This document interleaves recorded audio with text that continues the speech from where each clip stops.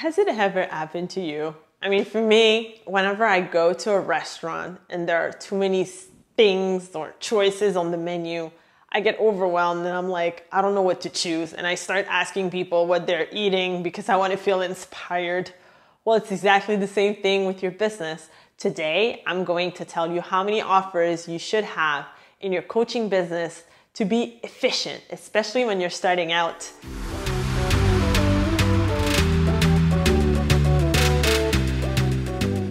Hi, High Achiever. I'm Fabienne Raphaël, and I'm here to help you monetize your knowledge so you could fire your boss. And today, I will tell you about how many offers you should have in your coaching business, especially when you're starting out. So, first of all, what's an offer? Maybe you don't know what it is.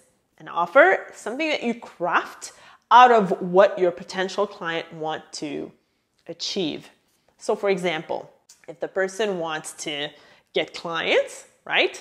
So you craft an offer that will have a specific framework for the person to go from no clients to many clients, for example.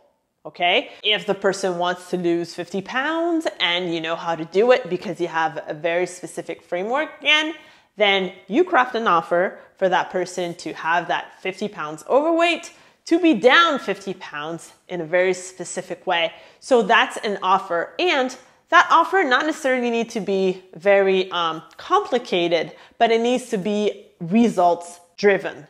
Because the more that you do that, the more people are going to appeal with this offer and the more they tend to do business with you because it's very specific.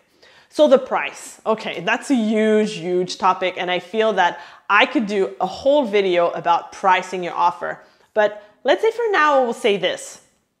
When you price your offers, well, try to price it out of the transformation that you will provide for your client. So if it has to do with the person feeling trapped in their lives or extremely shy and, I don't know, doesn't want to go out, can't act with people socially, freaks out anytime there's a crowd and whatsoever, and then you're able to give them that freedom, that confidence to get out of their homes and interact with people and have a bunch of friends and have a healthy relationship with people, then that's a huge transformation. So depending on how long and what are the specifics of your offer, it could be priced from, I don't know, $500 to $10,000. What does it mean to the person that you're serving to have that transformation in their lives? And that's why I love to say that when you're coaching business, well, you're in the business of changing lives. Literally. I remember having a client when I started working with him. Everything was extremely complicated in his head. And he wanted to accomplish a gazillion things at the same time. He was still at his job and his focus was not necessarily right because he was sometimes frustrated at the job, but then he knew that he wanted to accomplish all these things and he was extremely overwhelmed. And at the time he had a lot of problems focusing on only one thing. Nowadays, that person is a full-time business owner and he was able, with help of my guidance, to subtract all these things that are unnecessary in his life to make sure to focus all this energy on this thing that will help him lead himself to be a full-time business owner and have clients and make money out of his zone of expertise. So you see me coming here maybe. I've told you that I'm a simplicity person. I hate complex. I hate it when gurus say, well, you need a gazillion funnels in order to function. And well, you could definitely have a six-figure business without any website and just starting out your coaching business and have a few clients. If you concentrate on having high-end offers, this is extremely possible. There's a huge difference with how many offers you need to sell if you have a $10,000 offer versus if you have a $47 offer.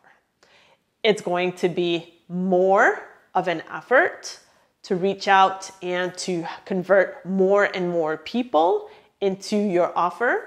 You will need more clients if, let's say, your goal is to make a six-figure business. So to answer the big question of this video, how many offers should I have at my coaching business? Well, only one offer is enough. Only one offer and one high-end offer is enough for marketing. Okay, and let me tell you why. Because when you concentrate only on one offer, well, it's easier for you to make, let's say, social proof about the fact that it's working, or it's easier for you to prove the concept, right? Give results to your people because you're able to adjust and tweak and really make it the best possible for you to get the results that you expect and the results that you deserve and that your client deserves. So one offer is enough. And especially if you have a high-end offer, what you can do is actually segment that offer into several smaller offers, right?